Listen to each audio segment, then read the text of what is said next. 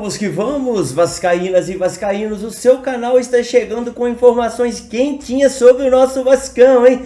Vamos que vamos, tem reforço apresentado e tem uma lista que só cresce de saídas de jogadores do nosso Vascão. Pra cima deles, meu Vascão, vamos que vamos. Olha, conheceu o meu trabalho? Peço aquela moral. É de vascaíno para vascaíno, então se inscreve aí, é só você apertar esse botão de se inscrever, dar a moral aqui pro vascaíno, deixar aquele joinha para fortalecer e compartilhar. Compartilhe nos grupos de Zap, nos grupos de Face, joga para geral, joga para todo mundo tá conhecendo o meu trabalho, porque aqui tem notícia, tem novidade, logo mais tem live, sempre com muitas informações do nosso Vascão. Vamos que vamos.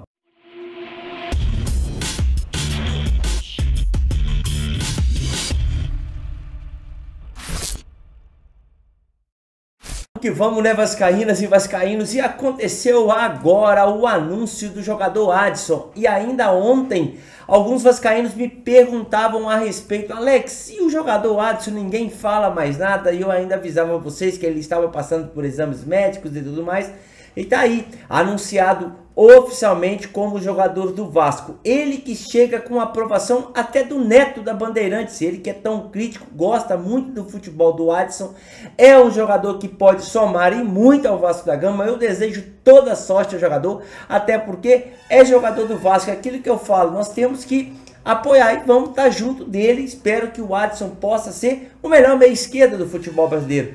Ele é veloz, habilidoso, atrevido, não treme em jogos grandes. A gente já viu vários jogos dele jogando contra Palmeiras, São Paulo, Santos e jogando muita bola. E a gente espera que o Adson venha para somar e some ainda mais nesse elenco vascaíno que cá para nós. Olha aí, olha. O GE trouxe uma informação importantíssima. O Vasco possui 5 jogadores fora dos planos, que a princípio são eles: Zé Vitor. A meu ver, cara, muito difícil de acreditar como que virou profissional também, até porque é um jogador que entrou naquele jogo decisivo e caçou confusão com o nosso atacante Verrete, Barros, Rodrigo, Marlon Santos e também o Miranda. Miranda aqui, gente, teve todas as oportunidades que a gente pensa ter, vai treinar em horário alternativo.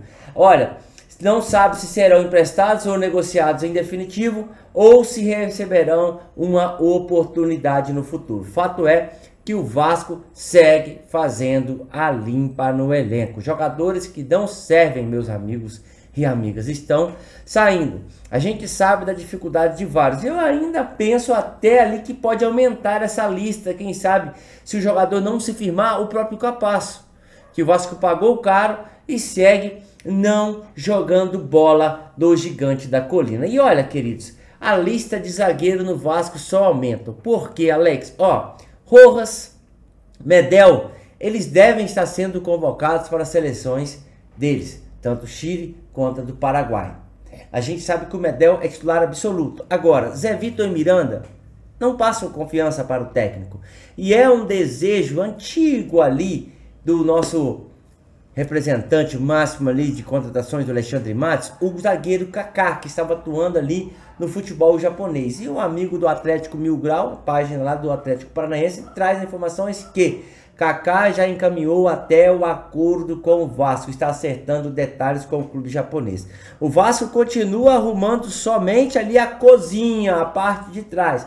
Nós queremos com urgência um camisa 5. A gente quer com urgência ponta, a gente quer com urgência um goleiro reserva, nós queremos com urgência um atacante de reserva para disputar a titularidade com o Verrete, por exemplo. E vem mais um zagueiro. O Vasco segue arrumando porque o principal defeito do Vasco segue sendo a zaga. É só a gente lembrar, por exemplo, no jogo do Campeonato Carioca, que nós não poderíamos nem ter perdido para aquele time, mas aonde vieram as falhas?